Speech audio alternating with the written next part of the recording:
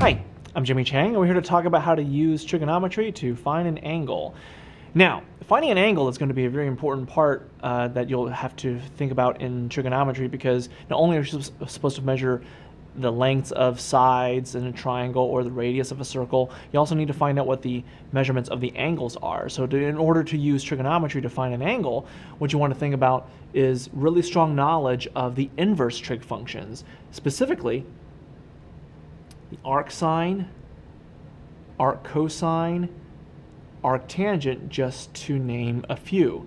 Now, arcsine, arccosine, and arctangent also have these kinds of notations: sine inverse, cosine inverse, and tan inverse. So these are equal to each other.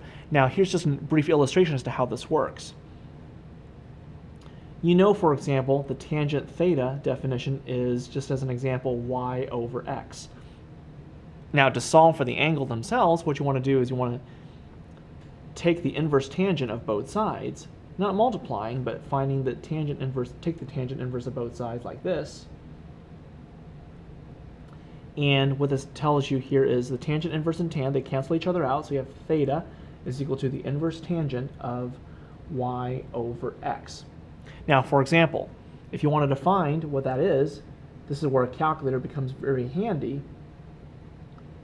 Because suppose if y was 4 and x was 3, what you want to do is on your calculator, and make sure that it's in the proper mode here, literally enter tan inverse of 4/3, and that'll give you what the angle happens to be. Now, more often than not, there's going to be more than one right answer, so what you want to think about after finding the inverse tan of this is using reference angles to think about what the other quadrants it could be, because the calculator is only going to give you one answer, so it's up to you to find out, if possible, what the other answers might be.